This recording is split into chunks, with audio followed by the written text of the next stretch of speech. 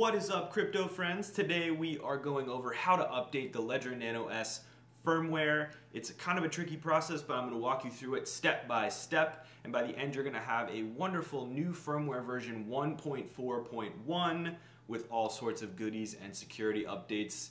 And if it's your first time here and you want to build your knowledge, boost your cryptocurrency gains, and join the movement, smash that subscribe button and hit the bell notification so you don't miss any of my future content. With that, let's hash it out.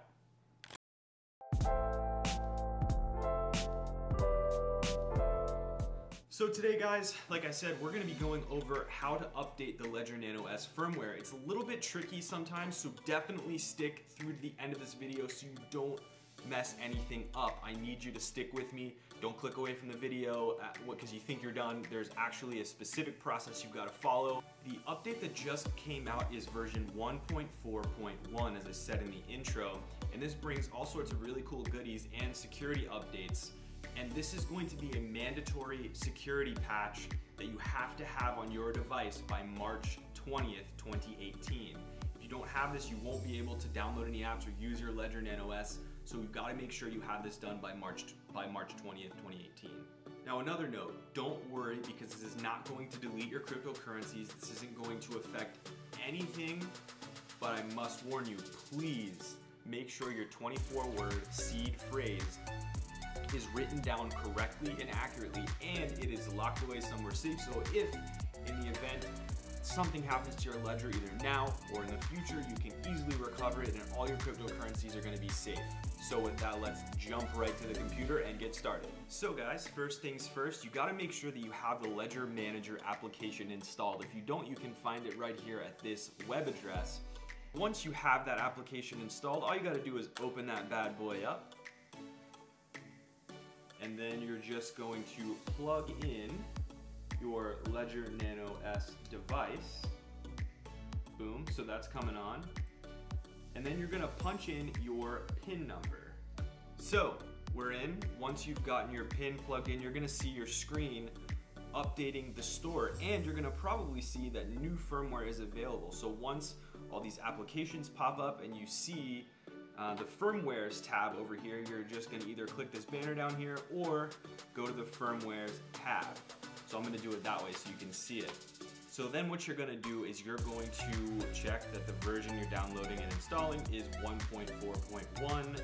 You're gonna see that it is going to tell you some of the things that are coming in this update.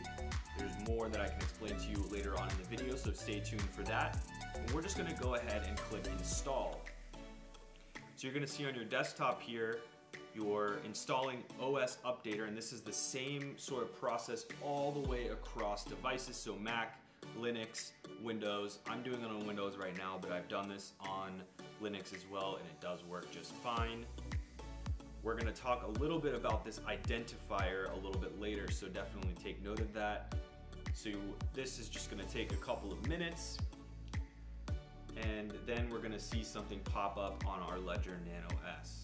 So I'll fast forward through this video to when we have to confirm on the Ledger Nano S. Now you're gonna see processing popping up, and this can take a little bit, so be patient, don't worry. So here you can see it's gonna confirm that A, this is the right version that you want. You wanna confirm the update, and you wanna make sure that this identifier down here, this is very important, this identifier 2E88F573, that's my unique identifier.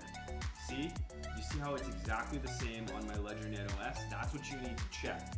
And I think this process of installing the OS Updater took about 3 minutes for my device, so be patient, don't worry, it's not messed up. Once you click install, it can sometimes take a little bit, and you may also have to uninstall a couple of apps on your Ledger Nano S if there's not enough space. If that's the case, all you do is you go to applications on your Ledger Nano S, Ledger Manager application, and then hit the trash can icon and uninstall it. So I've confirmed that this is the right version, 1.4.1. I've confirmed that the identifier on my desktop screen matches the one on my Ledger Nano S screen. So now I'm gonna click this right-hand side button to confirm that I wanna go through with the update. So I'm clicking that, and then it's gonna ask me for my PIN again. So I'm gonna add my PIN here, I'm going to take the video off so you can't see my pin again. Sorry guys. So I've confirmed my pin. Now it is restarting, and you're going to see now this error here. MCU firmware is outdated. Now don't panic, this is completely normal. There is a process to get this sorted out and get this fixed. Okay guys, so now this Ledger Nano S device says MCU firmware is outdated. So don't worry about this. This is not a problem. This is completely normal. I'm going to teach you exactly how to fix it. Now you need to follow these steps exactly, so please stick around, keep watching. You're not completely done yet, but I'm going to walk you through this all the way. Don't worry. So what you need to do is you need to hold down the left hand button. So this left hand button on the Ledger, hold it down. Then you're going to unplug the Ledger device.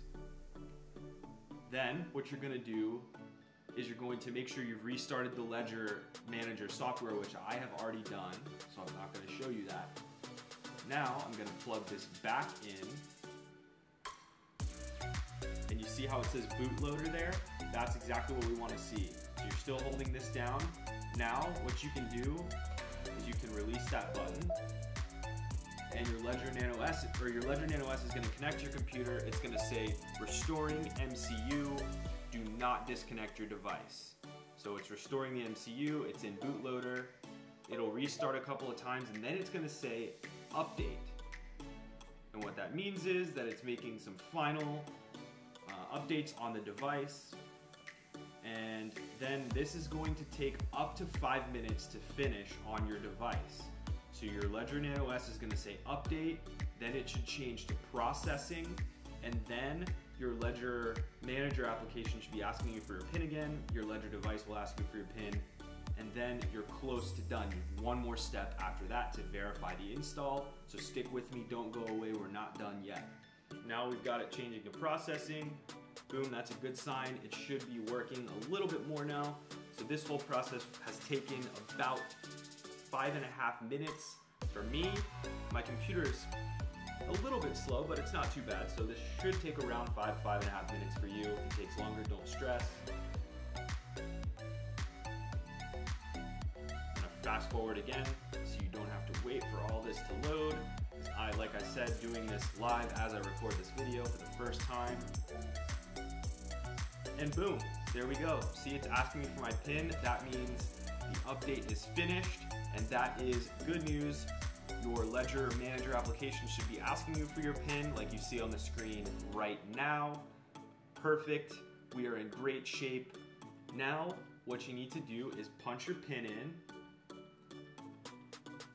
Stick with me now because we need to make sure that everything installed correctly. To do that, you're gonna open up your Ledger, and here's one thing to note.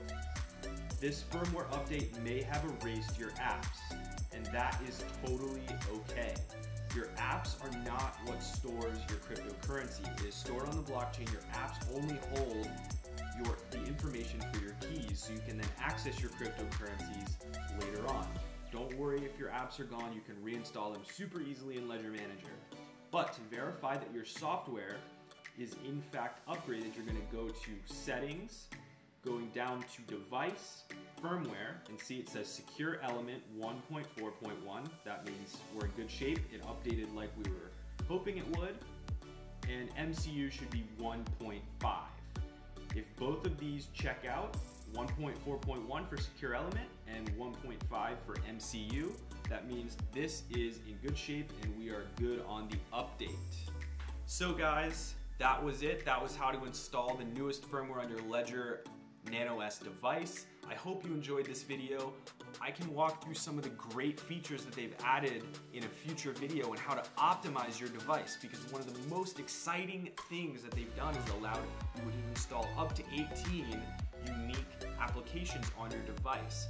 But how they've done this is by taking the Bitcoin applications code and extending that to some of the other Bitcoin-based applications like QTUM, like Bitcoin Cash, Bitcoin Gold. Those sorts of applications, you're going to use the code from the Bitcoin application on your Ledger Nano S to allow you to install more onto your device despite the hardware hardware and software limited in storage. So if you want that video, you want me to tell you how to optimize your device to fit up to 18 applications, leave me a comment in the comments below. Please do subscribe. I hope this video was helpful to you. And if you need any help, feel free to reach out. Always happy to help you guys out. Cheers, guys. Have a good one.